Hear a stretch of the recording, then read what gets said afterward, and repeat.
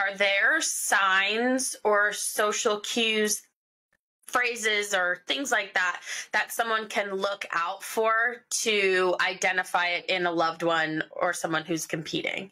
Language-wise, if someone keeps saying, I can't because I'm this, it's kind of taking on a chore mindset versus a choice mindset. It's because those people are likely the ones who end up binging in private or sneaking food later. If you have food at the house and suddenly the food is gone and you didn't eat it, I think we might have someone in the house eating it. Broaching that conversation can be difficult because I feel like you're judging them, but you also want them to know you care about them. You also notice someone consistently saying, I have to go do extra cardio because of this, or I'm going to put all this food to use in the gym because I shouldn't have had da-da-da-da-da. Here's if you notice that your loved one is constantly body checking, especially after eating or before eating, if they start avoiding the habits that they were engaging with before.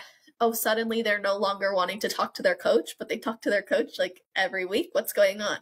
And they're no longer posting on social media and showing how proud they are of themselves. What's going on?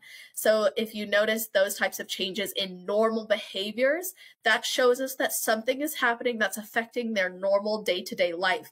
Generally, by the DSM, which that's a whole other conversation, we can identify a disorder based on its impact on someone's daily life. So look at